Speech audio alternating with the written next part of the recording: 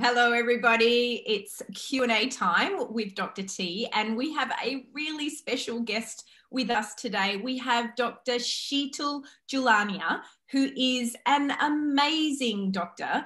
I feel very blessed to have been part of her journey. She is a FRANZCOG, that's a fellow of the Royal Australian and New Zealand College of Obstetrics and Gynaecology. But not only that, Shital has actually done extra training in two separate areas.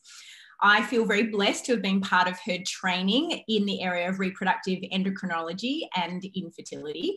But Shital has also gone on to do an extra fellowship in the area of paediatric adolescent gynecology, of which there's only 4 of us who work in that arena here in WA. So it's a really highly specialised area of gynecology. So I want to introduce Shital. And Shital, can you tell us a little bit about your journey from the beginning to this point? Thank you, Tamara, for a very kind introduction, and good morning, everyone. Look, it's been quite interesting. I've been in Australia for the last 12 years now, and I grew up in India in a very small village, really, really interior, rural. People ask me, where are you from? And I was like, you won't know. It's just so small. My parents, I'm the first one who actually went to university, and I'm the only working woman in my family. And to be honest, like, I faced a lot of what we see in the news and the media. I saw that face to face, and I faced a lot of that gender biases and discrimination against women firsthand. And I think that was the biggest motivating factor for me. I didn't take it easily, and I didn't like that from a very early age. I was 5 and I felt it. By the time I grew up 10, I had this strong motivation that I want to show you that we are not less anymore, and we can do everything what this so-called belief that men do in the family. And I started working with my dad in his shop, running his business. And then drove myself to the fact that I wanted to go to a boarding school because there was no high school, which was good in that area. So I said to my parents, I want to go to this boarding school, which was public funded, and went there for high school, and then did the entrance exam for the medical school. Did medical school and post-graduation in OBGY in India. And again, the reason for choosing obstetrics and gynecology was my passion for women's health, because I do believe that bringing that positivity and positive health is one of the very important factors of good performance in later life, and having that understanding. And I always was passionate about it. So that was one of the reasons I chose that path. After that, my journey carried on, and I got married to my husband, who moved to Australia. So I came to Australia, and again, I had to face those coming from overseas. I had to do a lot of examinations to get through the training program. And I decided to do the Obs and Gynae training in Australia, which is, Tamara said, FRANZCOG, which is a fellow of the Royal Australia and New Zealand College of Obs and Gynae. And I did a 6-year training program. And in the 6th year, I did reproductive endocrinology and fertility, which is a huge area. And it's so exciting and interesting. I met these incredible people, including Tamara, Professor Hart, and Dr. Walters. And in the mentorship of these people, I carried on with my passion doing pediatric and adolescent gynae, because I was introduced to the Children's Hospital in that job. And I thought this is really an exciting area, because that same principle which I carried on, that we could help women have those factors in their life starting early on, and then that can make a lot of positive impact in their later life. So that was my story for doing the pediatric and adolescent gynae. Now, in terms of the personal life, I'm a married woman with 2 kids and a working husband. So yeah, quite busy. We are all in the same, juggling motherhood and career. So we understand like what it's like, and we know what it is raising kids in a very kind of, we've got everything, but even then there's lots we need to put in to make them good people and good human being in life. So that's where I am.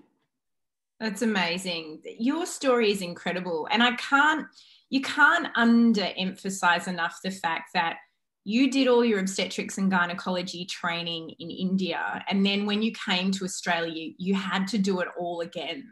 Like that's a huge journey. So your grit and your resilience and your like, let's just get in and do this again is amazing. And your infectious enthusiasm every single day for your job is incredible, Shital. So yeah, don't underestimate this woman. She is an absolute pocket rocket.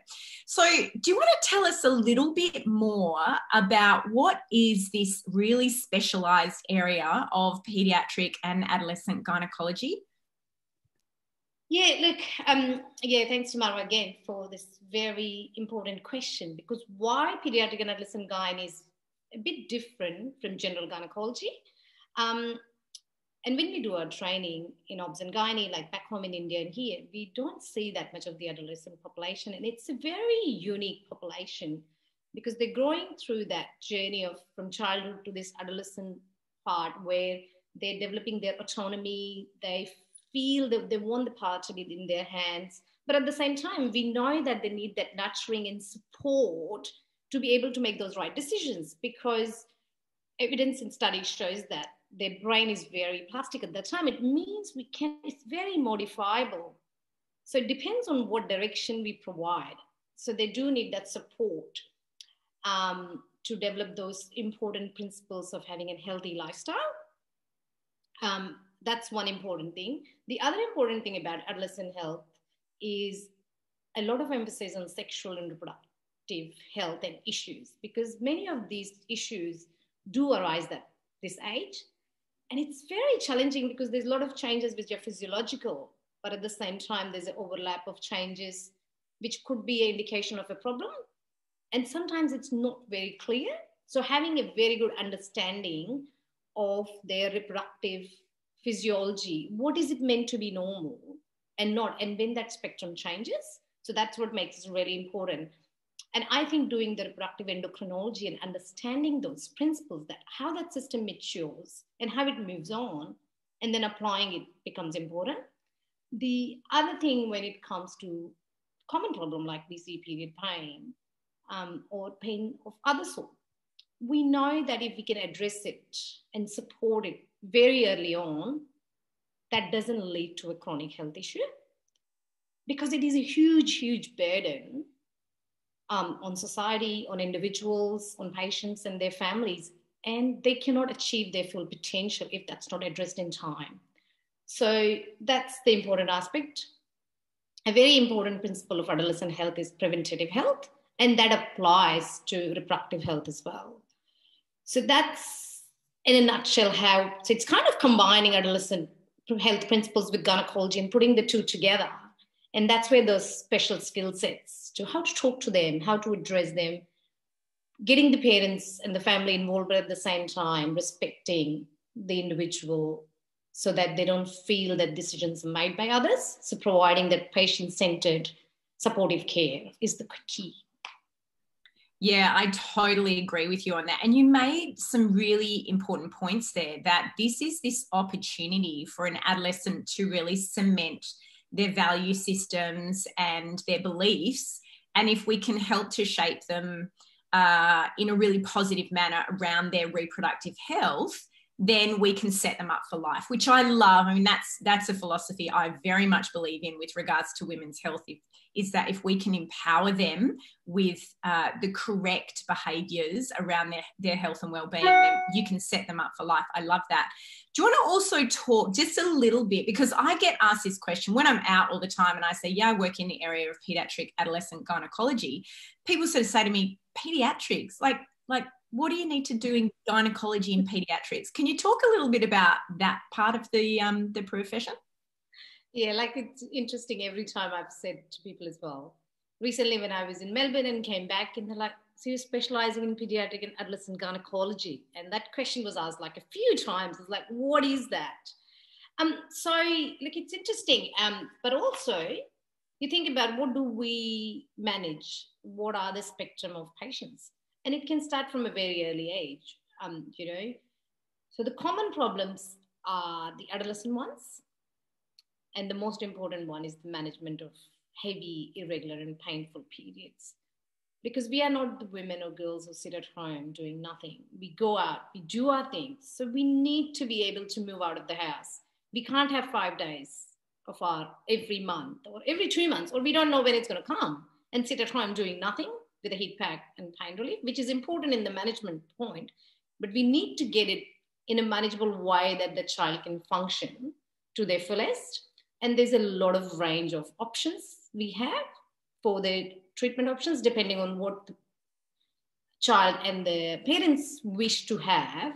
We can target the treatment, symptom management to a complete control of the cycle, from non-hormonal options to hormonals, and very minimally invasive options, really, which are fully reversible. So we do get asked this question all the time, isn't this harmful?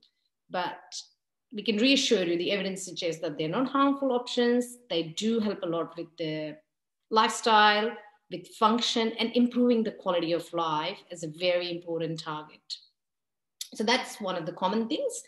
But there's lots of other conditions, such as young girls with vaginal irritation, vulval irritation, pain, rash, and we see them, they go from one doctor to other and move on without much relief. And they get into this constant itchy, scratchy, anxiety-provoking condition, which, if it's not addressed, can cause long-term issues. In very young girls, the other thing is, which needs to be investigated, is vaginal bleeding. In a young girl is not normal, who hasn't had puberty, or especially very, very young. So that needs to be addressed, and we can manage that and help you with. The other conditions are early or delayed pubertal changes, delayed menstruation, because that can be something, a red flag to look at some other things, but it could be just a change or a delay, what we call a constitutional delay. Secondary amenorrhea, which is basically the periods which started but stopped. Really important to investigate and try to correct that in time. The other common condition we get asked quite often is polycystic ovarian syndrome, which is a very, very controversial area, when to diagnose and when not to diagnose. And we see many women who have been diagnosed too early when it wasn't. There is some who didn't had got it diagnosed. So there is you need to find a sweet point where you can diagnose it, but at the same time not overdiagnose and instituting, because it does have a lot of long-term health implications, which can be mitigated right in time. The other special area of interest, in which I must say I had a lot of exposure in Melbourne, was the follow-up of patients who had oncology treatments. So there's basically patients who had cancer treatments and chemotherapy, and we know that it has a long-term impact, short-term and long-term both, in the reproductive health and fertility and the management of them, addressing the issues.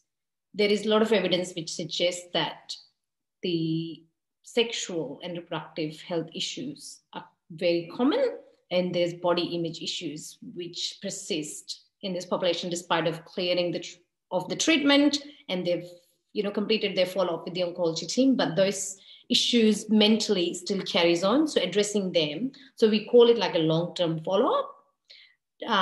Clinics, so that's another special area of interest. And if somebody needs counseling before the chemotherapy, I have got experience with that as well.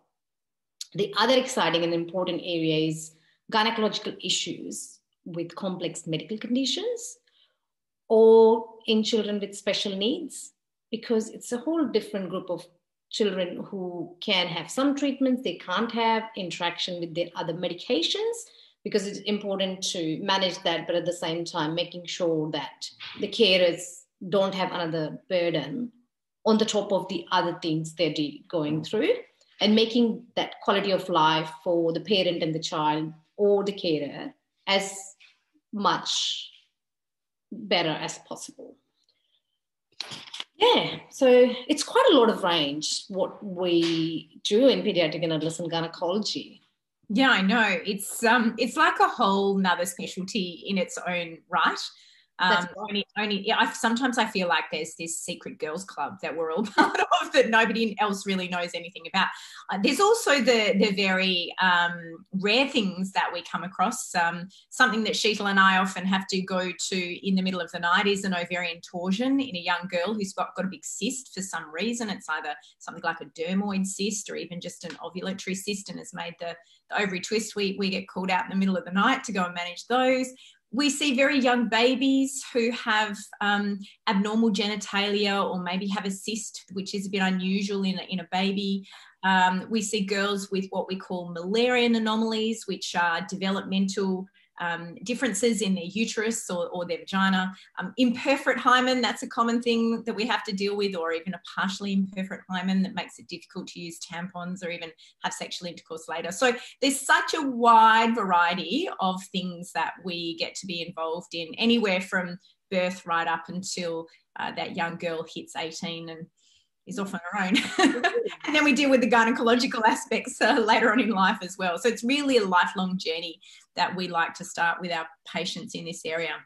And you've talked about the range of other issues. Shital, just one last question before we wrap things up.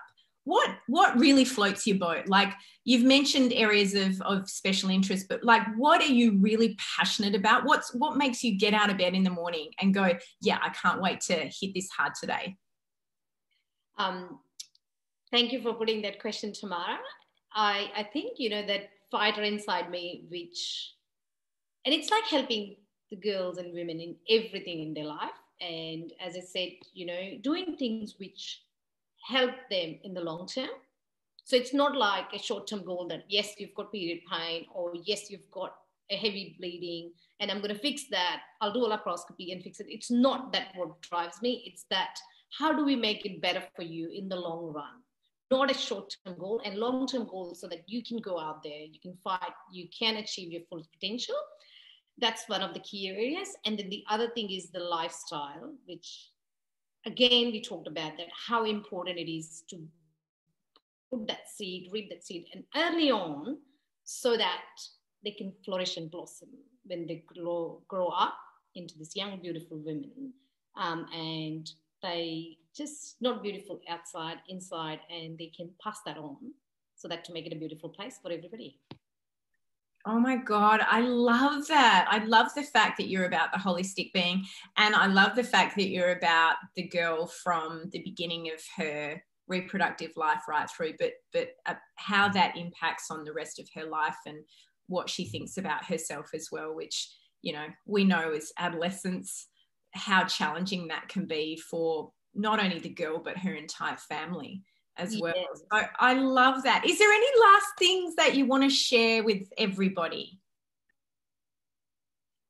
Yeah, look, we're here to help you, support you through this journey, and not making decisions for you, but help you make those decisions so that you own it and empower you with that knowledge so that you can carry it on and help yourself and others as well. So we're just another passenger in your journey, but to give you that positive outlook and a supported, nurturing atmosphere. Oh, beautiful way to finish. Put them in the driver's seat. I love that, Dr. Shital. Thank you so much for joining us today. You can visit Shital at Womb. She's part of our team at Womb. She also works together with me at Perth Children's Hospital. You're also at Fiona Stanley Hospital, and Osborne Park Hospital as well. So she gets around. So thanks so much for joining us. And remember, all the information that we have shared today is generic. It's across the board. If you have specific issues that you need help with, please don't hesitate to reach out to your medical practitioner or come see us at Womb. We look forward to seeing you soon. Have a beautiful week, everybody. See you soon. Thank you so much.